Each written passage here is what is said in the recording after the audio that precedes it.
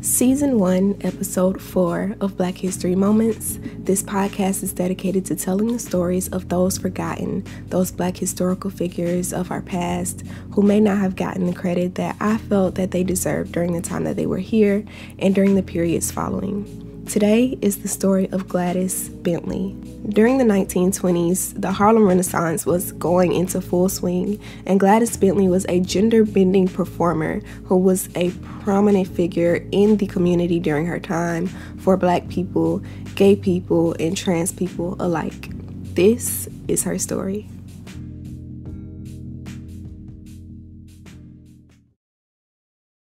I'm sure many, if not all of us, have heard or know about the Harlem Renaissance era.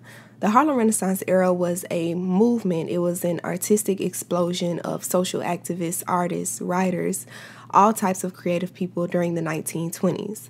And not only was it located in Harlem, but it was also happening simultaneously in Manhattan of New York City.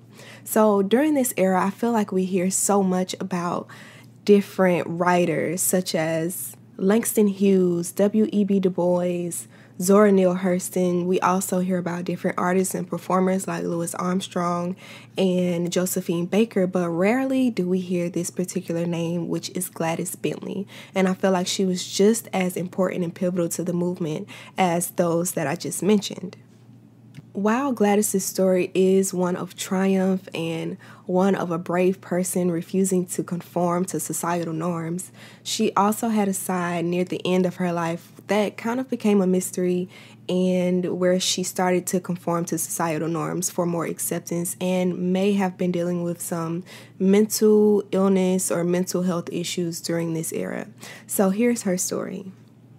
So, Gladys Bentley was born August 12, 1907 to her mother, Mary Bentley, who was originally from Trinidad, and her father, George Bentley, who was American-born.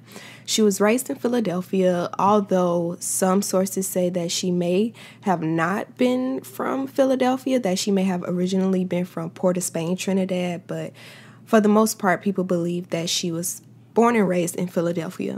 She was the oldest of 4 siblings, and she remembered her childhood as being an unhappy experience. She said that from an early age, her parents noticed that she was attracted to women, and during this time, please remember that this is the early 1900s, and this is completely not acceptable in the culture, right? We have come such a long way, thank God. However, during this time, they noticed that she may have been expressing some attraction to women, and she poured her frustrations into her music. Gladys would continue to develop her songwriting skills, her abilities playing the piano, and also singing before she moved to New York City at the age of 16 in 1923. So during this time, the Harlem Renaissance had definitely kicked off, so she's a little bit late to the party, but she did not let that stop her. Immediately, she started performing at different house parties that were around town, and New York City was really, in full gear. Almost everywhere you turn, there was a party going on somewhere. I mean, they were partying it up during the 1920s in Harlem. So Bentley, she started performing at different house parties that were going on around town. And these different house parties were called buffet flats. These were extremely risqué, I guess we'll say, clubs that were usually occurring in different brownstones. And they offered music, alcohol, gambling, and also prostitution. After performing at these little hole-in-the-wall, I hate to call them that, but venues for a while, Gladys eventually tried her hand at becoming a nightclub performer. And the first venue that she performed at was called the Madhouse, where she auditioned. It was over on 133rd Street, and they needed a male pianist. So the boss, when she showed up that day to audition, they were reluctant to even let her try, but they really needed a pianist, and she convinced them to give her a try. She sat down at the piano, and after she finished her first number, the crowd just went wild. They loved it so much. So the thing to know about Gladys was that she was not afraid of breaking down social norms and being explicit at times. So one of the things that people loved so much about her was that she didn't dress like the air quotes, regular woman at the time, Gladys would often wear, actually all the time, she would wear suits. She would wear stiff white collars under the suits, bow ties, Oxfords, short Edson jackets, and she would wear her hair cut straight back like a man. And the audiences loved this because it was so different from what they were seeing in Josephine Baker and other different performers at this time. And she would have these raunchy and explicit lyrics. She would convert popular songs during the time and change the lyrics and make them so raunchy and explicit. But the audiences loved it. It's what made her unique. Oftentimes during her performances, she would use the time to flirt with women in the audiences. She would often be advertised as a male impersonator when the different venues would advertise her on their different flyers around town for the shows that they had coming up during the week. They would have her as a male impersonator, but that's not exactly what she was. She identified as a gay performer. So it wasn't that she was impersonating men. That wasn't what she was doing. She was actually attracted to women. But still, remember, this is the early 1920s. So Langston Hughes, he actually saw her perform a few times, and he wrote about her and said that she was, quote, an amazing exhibition of musical energy, a large, dark, masculine lady whose feet pounded the floor while her fingers pounded the keyboard, a perfect piece of African sculpture animated by her own rhythm. So eventually, Gladys got really, really popular around New York City, and she started performing at the Clam House. The Clam House was Harlem's most popular gay-friendly speakeasy, and it was located on 133rd Street, and it was nicknamed Swing Street for its countless underground clubs. And she became a main attraction on this street. People came to 133rd Street to look for Gladys Bentley because she was so popular. Her reputation literally took off. And for Gladys, with fame came money. So she also began recording different songs during the 1920s and also the 1930s, but none of her recordings really captured how vulgar she could be during her performances, her live performances, and she wasn't widely played on the radio during this time. But she also became a fixture in clubs across New York City, Harlem, Manhattan, and other parts.